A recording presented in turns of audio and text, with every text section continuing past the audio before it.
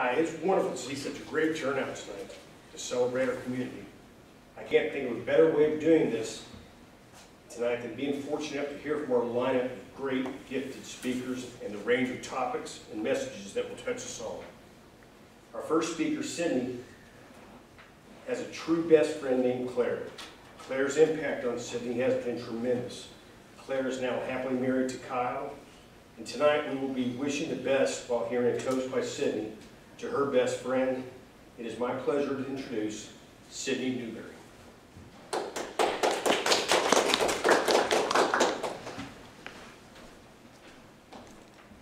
I would like to welcome you all and thank you for coming to help celebrate the marriage of Claire and Kyle. To my best friend Claire and to her husband Kyle, as they're about to start an exciting new chapter in their life. As most of you know, Claire has been a special part in my life, and I've seen the love and affection she has had towards Kyle.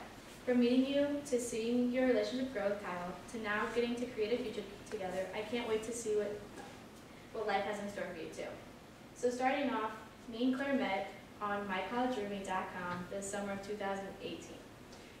We started talking online about our likes and dislikes, and then she told me that she knew what high school I went to, but the funny thing was I never told her which high school I actually went to. And she brought out to me that she stalked every one of my social medias just to see who I was, and it kind of freaked me out a little bit. And then it ended up being we were roommates freshman year in college, and we took adventures everywhere together. The most interesting adventure we took was we were coming back from a party one night, and Claire found a headlight on the side of the road, a car headlight. And she was like, oh, we should take it back to our dorm, and I'm like, well, what are we going to do with the car headlight? And we ended up having every single person on our floor sign the car headlight, so we'll always have that as a memory, I guess. And then that just led into constant movie nights every night, to playing Mario Kart out in our lounge with everyone on our floor, and then to playing tag around the loop of our floor in the building we were in. We have laughed and we have cried. We have laughed until we cried. We have picked each other up when each other is down, emotionally and physically. We have bickered and we have screamed, but most of all, we have loved. From my roommate to my best friend, and to now to being your bridesmaid, I couldn't have done it without you. I cannot express the love everyone has in this room for you. It has been a joy to watch you grow and become the woman you are today. I would like to propose a toast. Here's to the groom with a bride so fair, and here's to a bride with a groom who is so rare. May the two of you live your lives to the fullest and never lose hope. Everyone, let's raise our glasses to congratulate them to the newest chapter in their life, to Kyle and to Claire.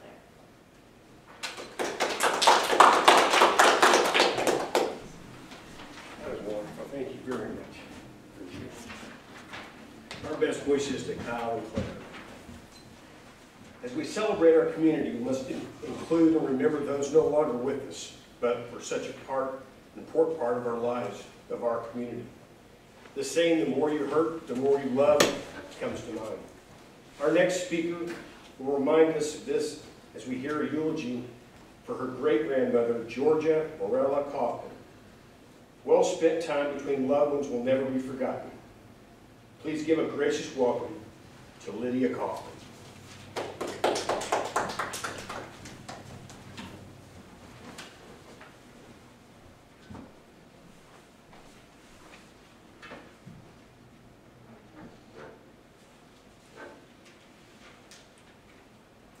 Well, hey, if any of you had spent any time at all with my great-grandmother, you would know that that is one of her most famous sayings. I myself have heard it probably at least 1,000 times. I may be exaggerating a little, but it surely felt like it. We are gathered here today for a time of mourning, but also a time of celebration for my great-grandmother, Georgia Morella Kaufman. I spent many a day with her learning the life lessons that she found to be most important. And today I want to reflect on the life that she had, what she contributed to the community, and the time that I got spent with her. She was born on February 22nd of 1918 on George Washington's birthday, which is why her first name is Georgia.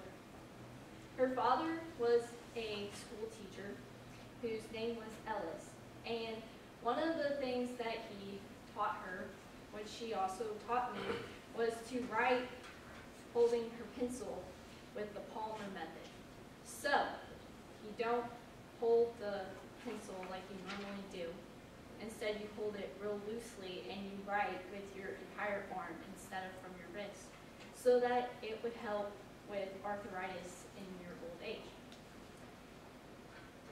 She met my grandfather in high school, and it's a funny story how they met.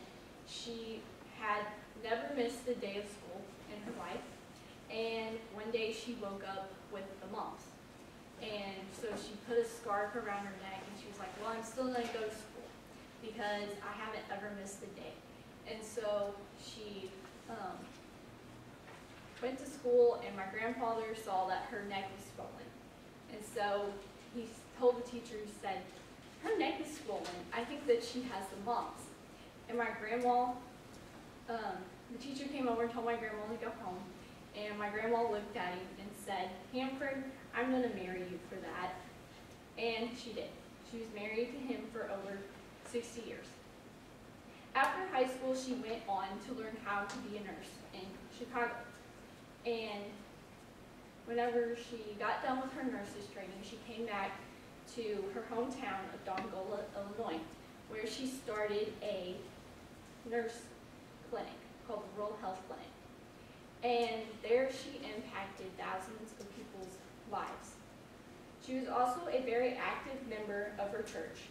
She helped with vacation Bible school, dinners, or just being there for people whenever they needed it most. Some of the life lessons that she taught me was cooking and sewing.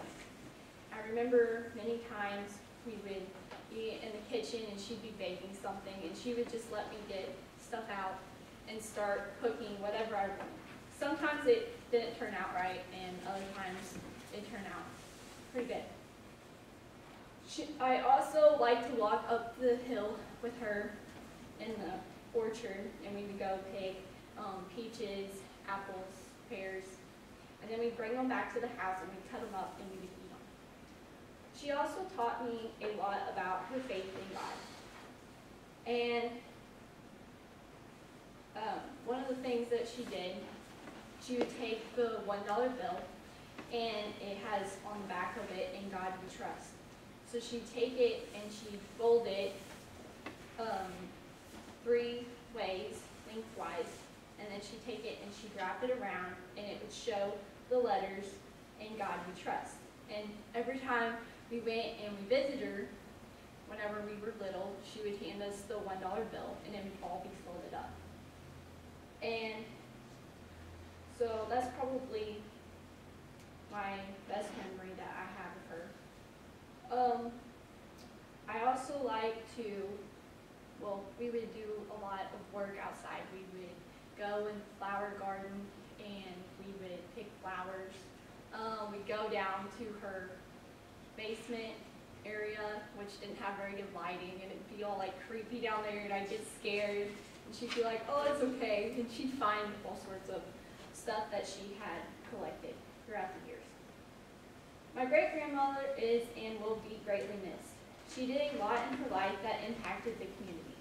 She instilled in me and several others life lessons, such as cooking, sewing, and sharing her faith. However, we can all rest assuredly that she lies with her Lord and Savior in heavenly home, and I look forward to the day that I will be reunited with her again.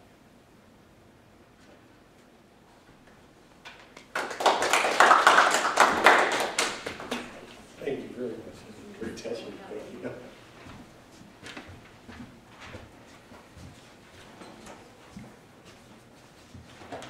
What a pleasure to hear from these wonderful speakers tonight. From new beginnings to cherished memories. It all fits into celebrating our community and our world. Thank you so much for being here tonight, and have safe travels. Goodbye.